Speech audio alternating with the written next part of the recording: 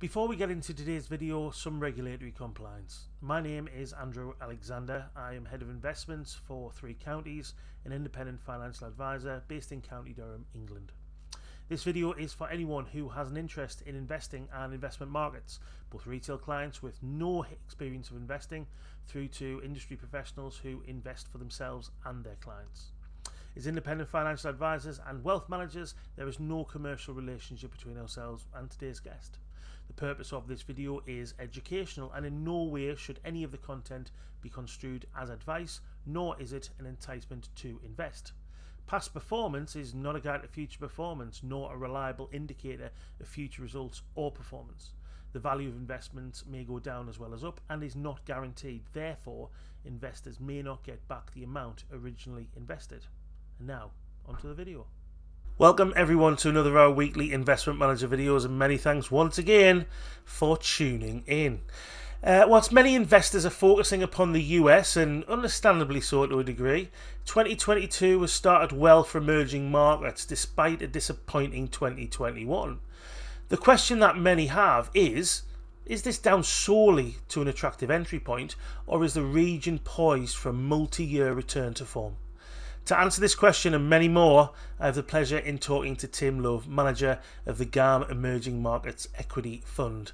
But first, before we get into the content, and as predictable as ever, if you have not subscribed to the channel currently, it would be marvellous if you could. It genuinely really does help us in delivering the weekly content, both investment management and financial planning every single week. So, onto the content. Tim, many thanks for joining me today, and it's great to see you once again. As I mentioned at the intro, GEM indices disappointed in 2021. Why was that?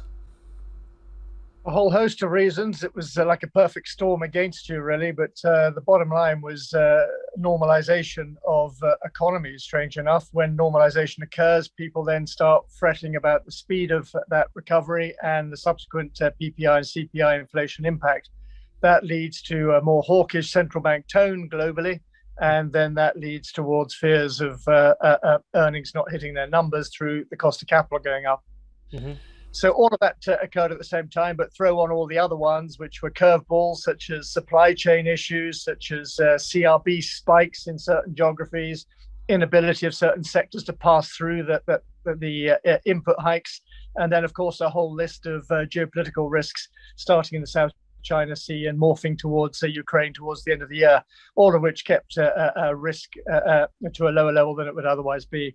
So put that together, and recognizing that the index has changed towards a more growthy bias over the years in emerging markets, and therefore is more vulnerable towards higher cost of capital affecting those jam tomorrow kind of concept growth plays, then you were setting yourself up for a short-term consolidation / fall. And that's what happened. So nothing too sinister, a long list of negatives, but bear in mind, emerging markets is already on its backside, so not a hell of a lot of absolute fall in an aggregate basis. Mm-hmm.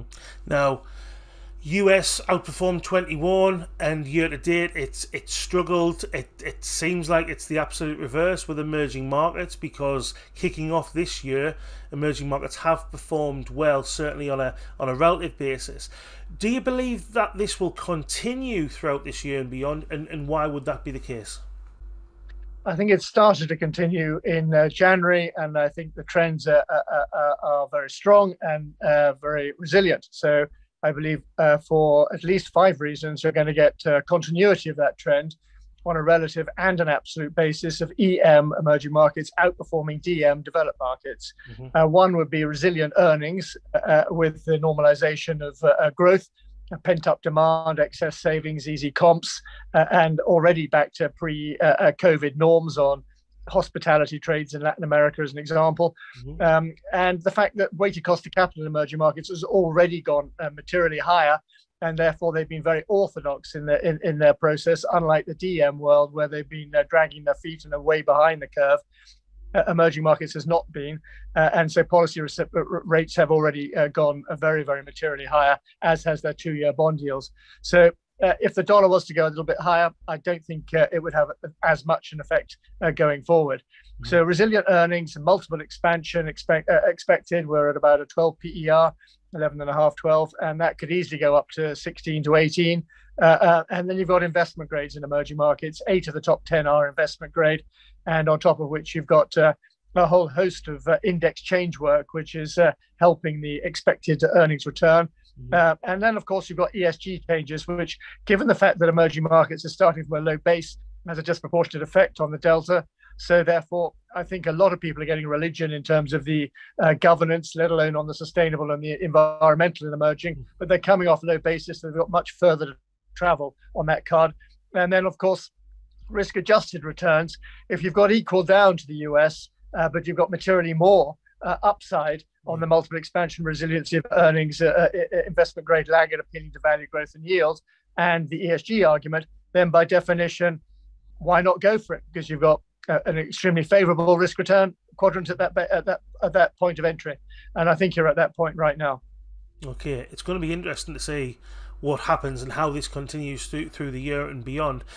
Looking down onto your own fund, the GAM Emerging Markets Fund, how are you currently positioned, and then also where do you believe the most significant investor opportunities are within this huge geographical area? I think our methodology is always to identify high quality, and that incorporates governance in the ESG, and then wait for that to present cheap. Normally, that means that we're quite counter-cyclical because we're ahead of the game by buying a high quality, but when it is bombing or very, very cheap. And as such, where is the portfolio already positioned in that regard? And it's got a cyclical bias to it, not only at the currency level, where a lot of commodity currencies are already on their backsides, have continued to improve their credit metrics and indeed their positive real rates and their undervalued currency positions. But in addition to which, they have positive carry trade yields. And as such, put that together with the bottom-up argument, namely that a lot of these stocks on the cyclical side have fallen too far in anticipation of a hawkish Fed and a higher dollar. A lot is in the price. So we're overweight a lot of the cyclical sectors, the materials, the energy, the industrials, and we're also overweight the banks on the grounds of a steeper yield curve helping the net interest margins. Put those together, that's about 40% of the index, all of that. And that's in comparison to another 40% coming from growth at reasonable price or concept growth. We're underweight concept growth, we're underweight healthcare, we're selectively in line with select possibilities in consumer discretionary, but we're overweight IT overall. And that goes back to what we call START versus FANGs. START is Samsung, TSMC, Alibaba, Reliance, and Tencent. And FANGs is the US obvious, Facebook and all its friends. And in that sense, START is not only cheaper, growing faster, but has already come back further, courtesy of last year's pullback due to the regulatory clampdown in China, in particular on Alibaba and Tencent, 50 odd and 25 odd hits yet last year alone. So I think, to answer your question, a bias tilt towards cyclicality at currency, country, and at sector, keeping a growth at reasonable price exposure and keeping the yield exposure through real estate and very selective utilities in addition. Other than that, I think that'll get you through to a strong absolute return for the year, hopefully a good relative one as well. Yeah, he's hoping. Finally, a bonus question. I don't normally do this. I normally keep it to 3 questions, but this is something that I really wanted to ask you today. You not only manage the Emerging Market Fund, but you also manage the GAM Sustainable Emerging Market Equity Fund. ESG is hugely popular. You've already mentioned it a couple of times in today's discussion, but ESG is obviously the big topic that investors are very, very interested in. However, ESG and emerging markets aren't necessarily the first thing that you think of. Is that the case? Is that unusual? Where are the opportunities? They're not natural bedfellows to many people's minds. Governance has always been, however, a hidden secret in emerging markets. The better governance plays have always outperformed. Take an example, Hindustan Unilever in India. It's always had access over the decades to consistent access to weighted cost, reasonably priced, freshly priced cost of capital coming from its treasury operations. And by definition, that's given it a tremendous advantage over its competitors locally. It's got an economy of scale. It's also got, on top of that, examples of best current practice on distribution from other countries feeding into their model. So those with best governance practices have always outperformed. They've been part of our own philosophy of identifying high quality, the better governance. So that, if you like, will continue to work. But where I think the real delta rate of change benefit comes from, the best mileage, if you like, comes from those on the social or indeed on the environmental side, where a lot of companies are getting religion late. And there's a huge amount of benefits coming from sustainability. As an example, if you push diversification, if you increased your awareness of local community links, if you increased your health and safety, there's less downside, there's more upside, there's less resistance, and you're reflecting your customer needs much more closely to your own composition of your own company. And on E, let's not forget that most of the E in emerging markets, in the globe, is derived from emerging markets. So if they're not part of the wave, so to speak, then there's no way that a COP26 is going to carry very much weight.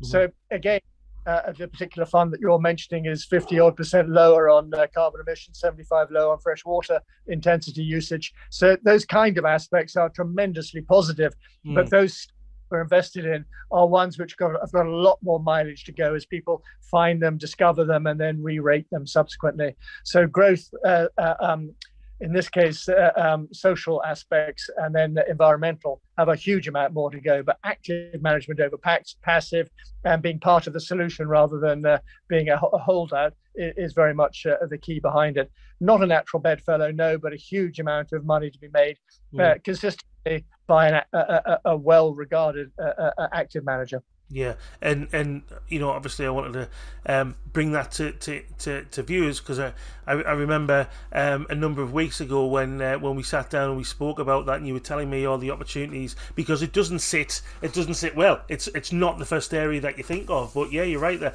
huge amount of opportunities and impact as well, impact and change for investors, which I believe that's what ESG investors are looking for. They're looking for the change, the real benefit to society, and that might be something to look at. Anyway, Tim, it's been an absolute pleasure talking to you once again. It's always great to talk to you. Thank you very much for your time. You stay safe, and I'm sure we'll catch up soon. Thank you very much for your time.